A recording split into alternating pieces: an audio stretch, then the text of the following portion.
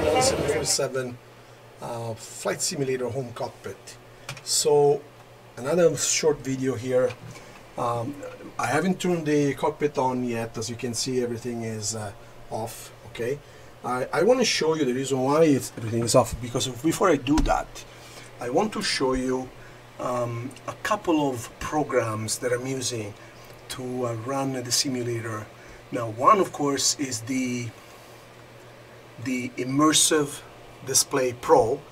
This is my so-called curving software and blending. This thing is phenomenal. It's fairly inexpensive. I think I paid about $90 or $100 or so 3 years ago, and it works like a charm. It's very easy to use. Yes, the very first setup was complicated, but not because it was complicated, but because I didn't know how to use it, so I had to learn it. And by the way, I hate reading manuals, so I never read manuals.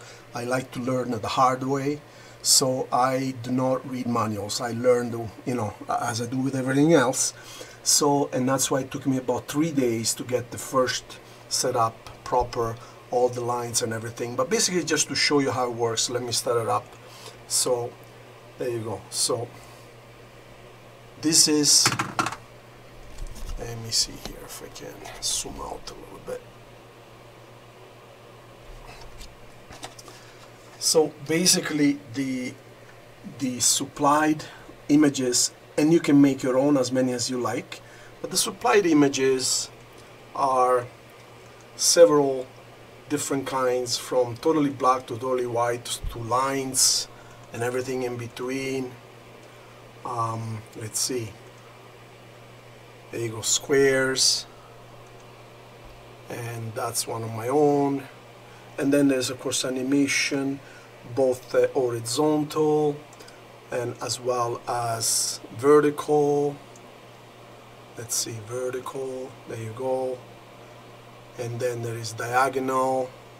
So the idea is to adjust your adjusting points. As you can see, all these points here, adjust them one at a time basically until these lines look proper on all three directions, horizontal, vertical and diagonal.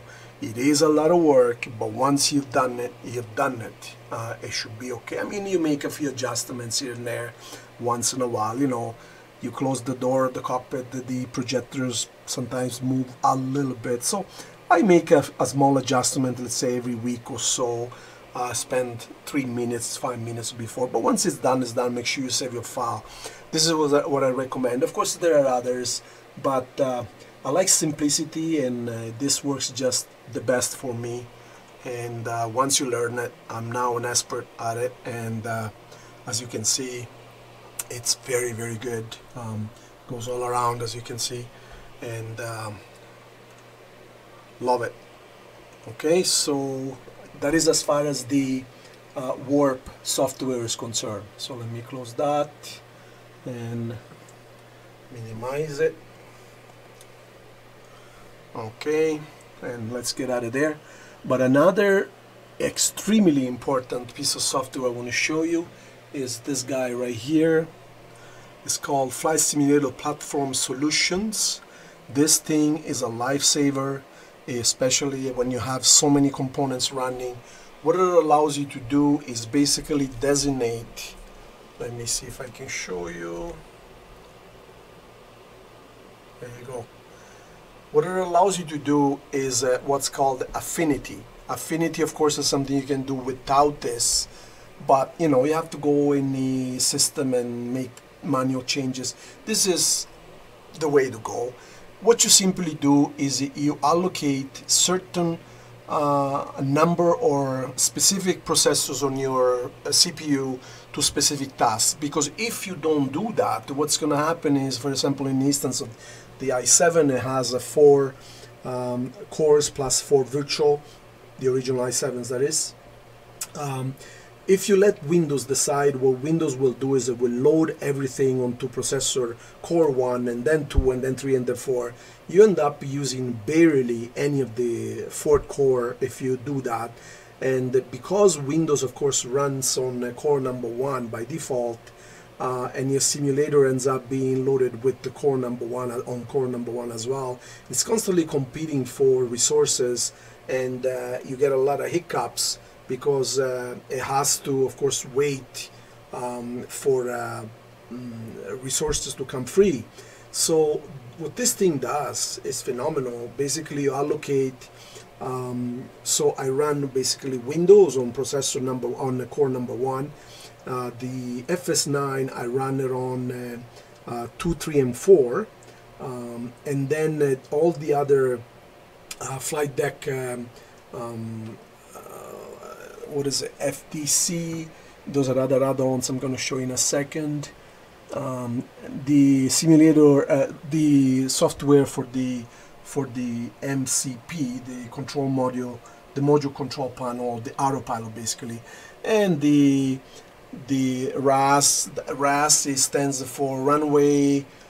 Basically, it's an alerter, runway incursion alerter, something like similar. That's a free program actually. Anyways, and of course there's a multitude of other programs running with these headers here.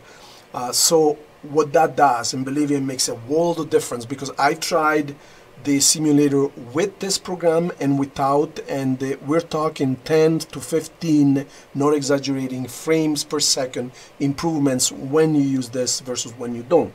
So this is a must. FSPS multi-core next.